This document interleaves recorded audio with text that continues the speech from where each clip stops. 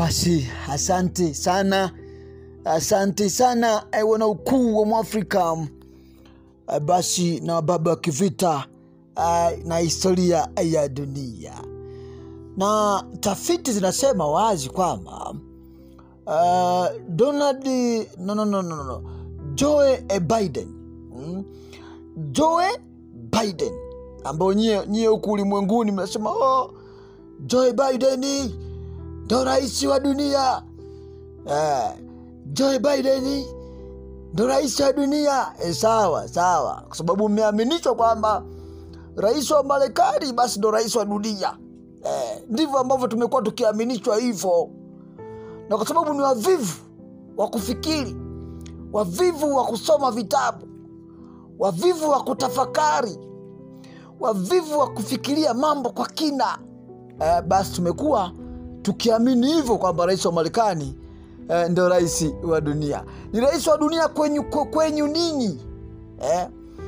Ni rais wa dunia kwenyu ninyi mataifa maskini ambaye mnamtegemea Marekani katika kila kitu. Nyie ndio mnayemuona rais wa Marekani kama ndo rais wa dunia kwenyu ninyi.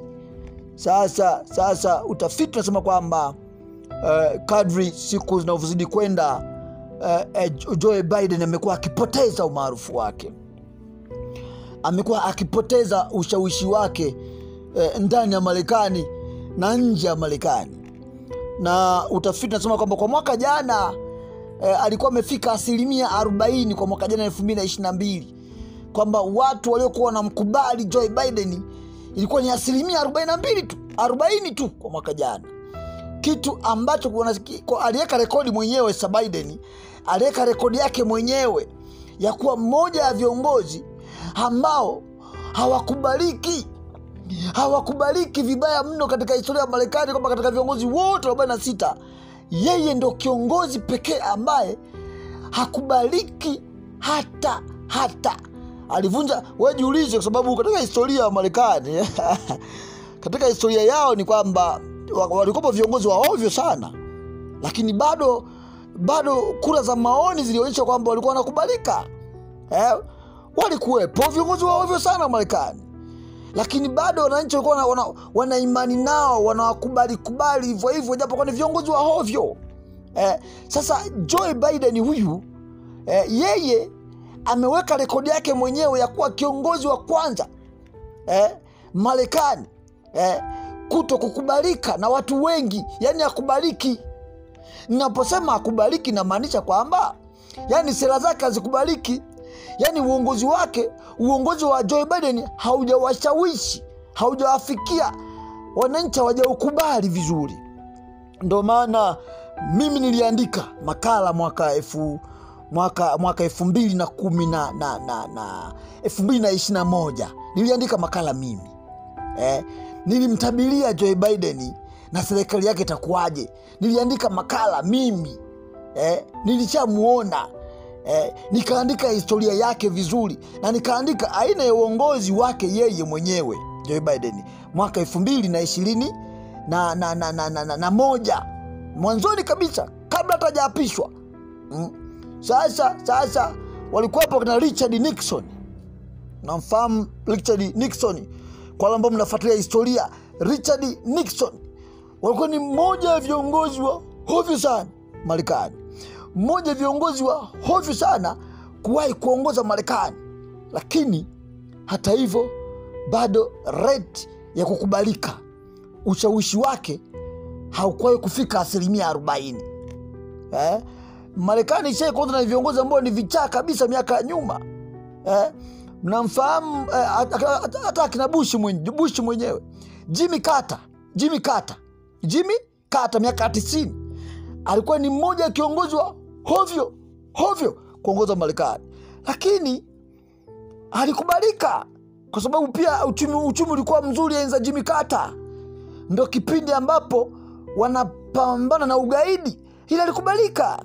Umeona? Sasa wakurungwa, nadhani tuliwaambia kwamba Vladimir Putin sio kumchokoza tu unaropoka unavyoamka wewe mwenyewe. Yule ni mtu ambaye ana sifa ana sifa za ana uungu ndani yake. Vladimir Putin, jasusi wa zamani wa KGB huko Ulaya Mashariki, ana sifa ya uungu fulani hivi ndani yake. Yaani anatembea na Mwenyezi Mungu mwenye vyote. Sasa Biden akamchokonoa Vladimir Putin. Sasa Putin anakwenda kutamatisha, anakwenda kumaliza zama za Marekani. Anakwenda kumaliza zama za Joe Biden. Anakwenda kumaliza zama za Wayahudi wa michongo. Anakwenda kumaliza zama za Marekani kama taifa kubwa duniani lenye nguvu. Anakwenda kumaliza zama za unyonyaji wa Marekani katika mataifa maskini.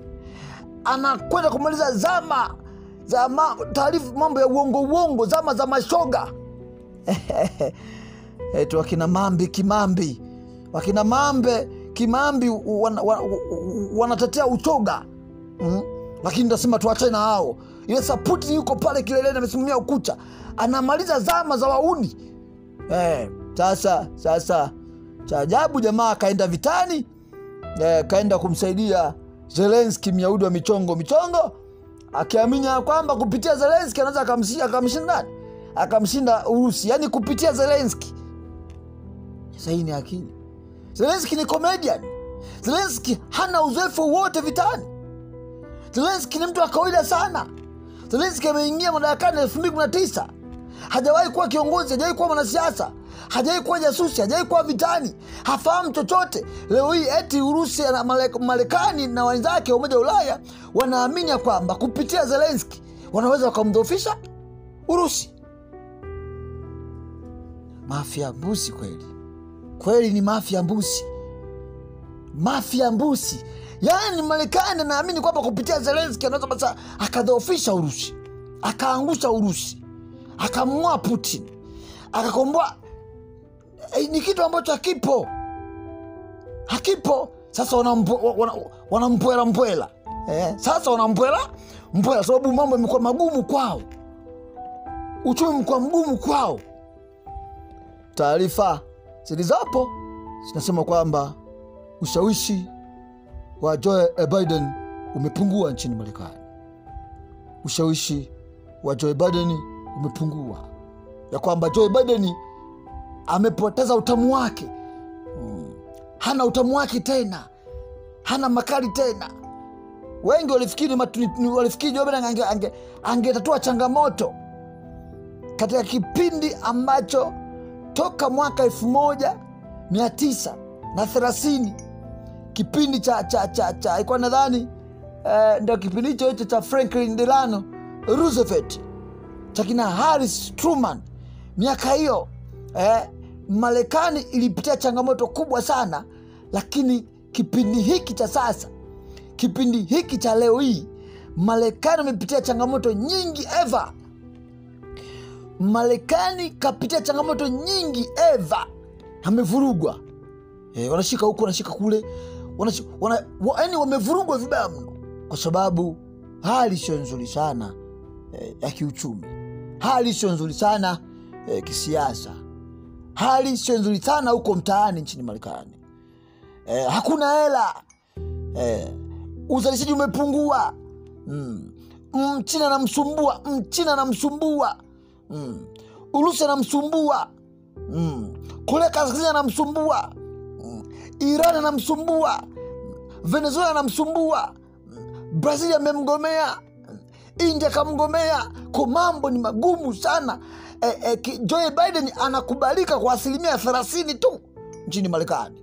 30 mpaka 39. Ni mmoja ya viongozi wa hovyo kuwahi kushuhudiwa ndani ya United States of America.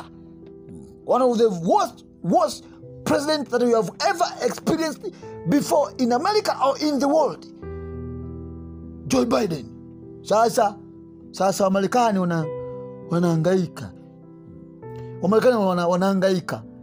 Na tuseme wazi kwamba basi Mwenyezi Mungu awasaidie ndugu zetu wa Marekani.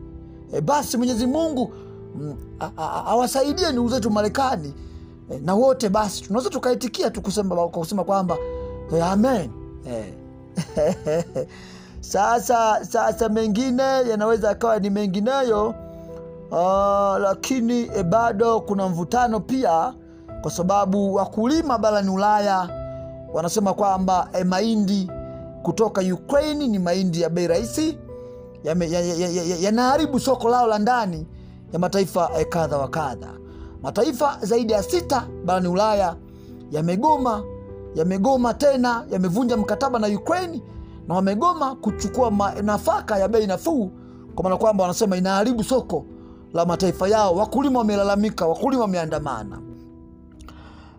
Wanasema hayawi lakini hayakuwa hayawi lakini hayakuwa huko nchini Ufaransa. Bado maandamano ni mupela. Bado wanazengo, bado wananchichi wameendelea kuandamana mwezi wa 11 tangu waanze kuandamana. Kwa hiyo ni wazi kwamba na unaambiwa katika moja ya sababu ya maisha kuwa magumu, katika moja ya sababu ya uchumi kuyumba, katika moja ya sababu ya vitu kupanda bei duniani, basi ni pamoja na maandamano makubwa ambayo yamekuwa yakiendelea na kufanyika nchini Ufaransa kwa kipindi kirefu ambacho hatukuwahi kushuhudia katika historia. Hatukuwahi kushuhudia. Kwa hiyo bado hali huko pia ni tetele. Bado hali pia ni tetele. Lakini pia Uingereza imebaki ndo kama nchi Ulaya ambayo bado ina mfumuko mkubwa sana wa bei.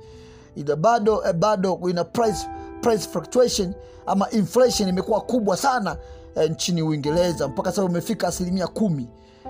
Mfumuko wa bei umefika 10%, na maana inflation imefika 10% nchini Uingereza. Ni kubwa mno kiasi kwamba wana hali mbaya zaidi, na inaendelea kupanda. Kwa Uingereza ndio nchi pekee ambayo barani Ulaya bado mfumuko wa bei upo pale kwenye 10 point. Na inflation ikifika 10%, maana yake hali ni mbaya zaidi. Nadhani nishawahi kuzungumzia juu ya inflation. Kwa Uingereza bado wao wana hali mbaya zaidi kuliko taifa lolote lile barani Ulaya. Lakini pia mkumbuke ndio kusema kwamba Uingereza alitangaza mapema sana kufilisika. Uingereza aliingia kwenye recession mapema sana mwezi wa 12 mwaka 2022. Wanazenga, mimi yangu ni hayo, na mengine ni mengineyo. Ya Mungu ni mengi, ya kuku ya Mungu ni mengi, ya kuku ni manyoya, ya Urusi na Ukraine ni makombola na mabomu. Basi mimi niseme asanteni sana.